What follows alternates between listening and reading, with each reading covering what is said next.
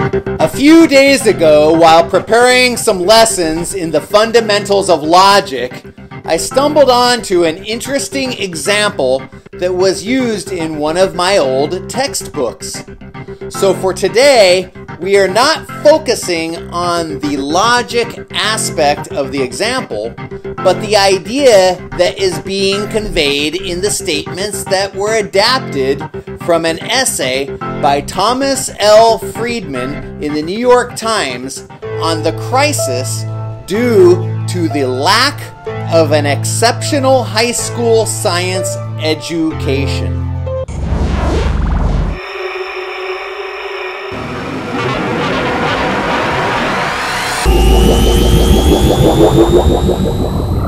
On December 5th, 2004, Thomas Friedman wrote an essay called "Fly Me to the Moon" in the New York Times, which I will deliver an opinion on at a later date.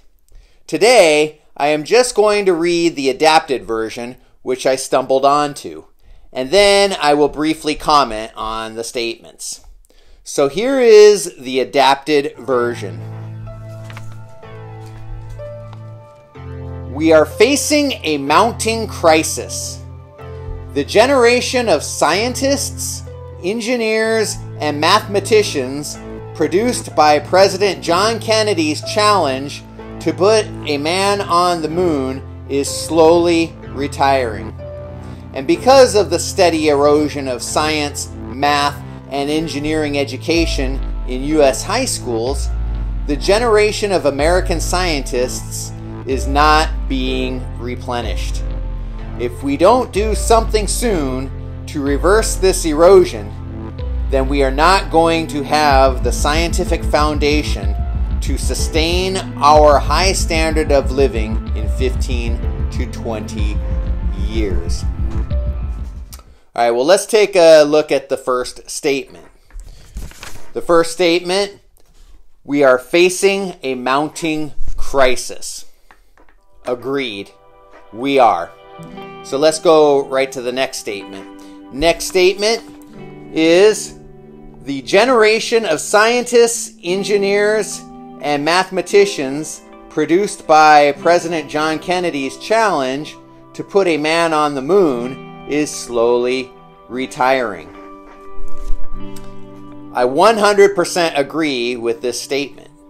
The youngest of these people would arguably be born in 1967, making the youngest of them about 53 years old. Of course, the majority are much older. Let's say a 13-year-old heard Kennedy's 1962 moon speech and buckled down and became a scientist. That kid would be 72 years old today, and about 56 years old when the essay was written, which is certainly within a decade of retiring. Anyway, no one would disagree that the scientists that got us to the moon are retiring or are already retired. Statement 3. And because of the steady erosion of science, math, and engineering education in the U.S. high schools, that generation of American scientists is not being replenished.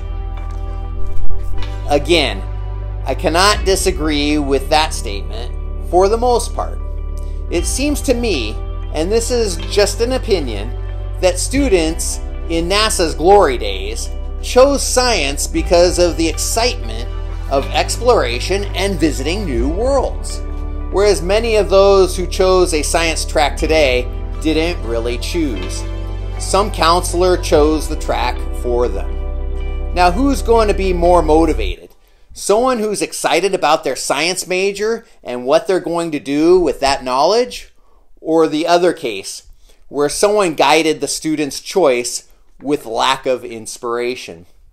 In the latter case, obtaining a position or a job or something that just is a job is not the same thing as living an adventure. Finally, the if-then statement.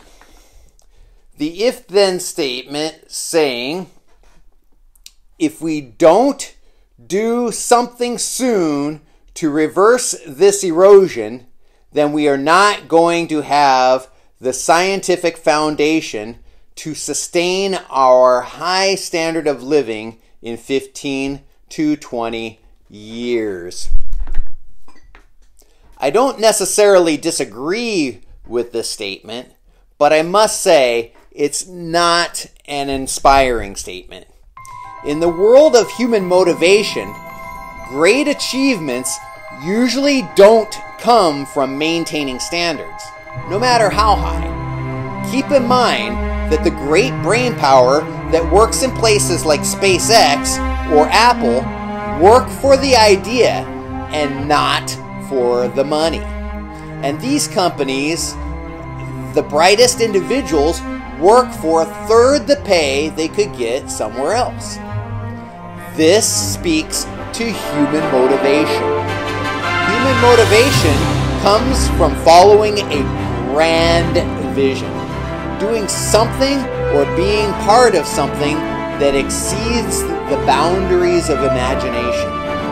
That something opens the mind to wonder even more than ever and creates an unstoppable passion for science.